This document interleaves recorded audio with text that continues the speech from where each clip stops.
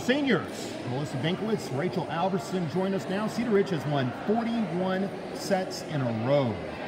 And they've won 14 matches in a row, beating Person here today in 3 sets. How do you guard against being bored when you run up a streak that long?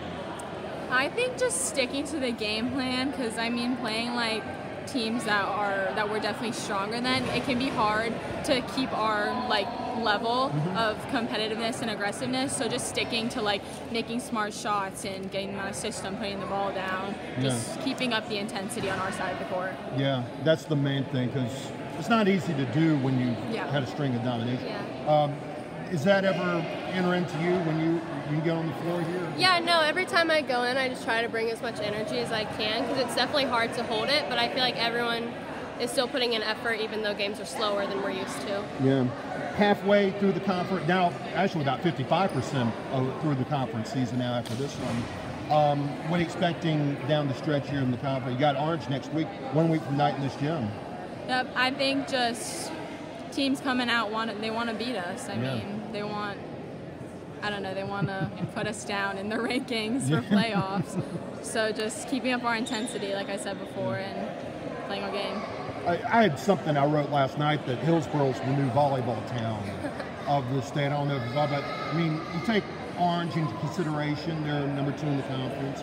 What Eno River is doing, they're number 1 in their conferences. Do you think there's a point behind that? Or? Oh yeah, definitely. I mean, I think just playing in such a competitive environment and just having all these volleyball teams around you that are so good, it makes you just want to be even better. Yeah. What have you gotten out of this senior year so far? Well, I'm a junior this year. I'm sorry, too.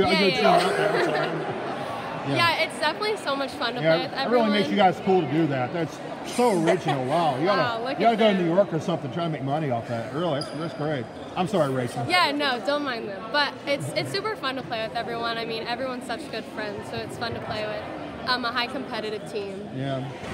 So, as you get ready here down the stretch, does winning ever get old?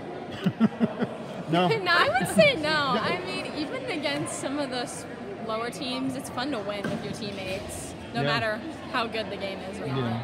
And time's running out also, because that's what fall is. It means it's the playoffs not far away. So. All right, Rachel, I apologize for that. No, Rachel, I knew you guys rolled your eyes over something when I started this video. So, Melissa had a big game, and Rachel, you had a big game. Thank you so much. Thank you so much.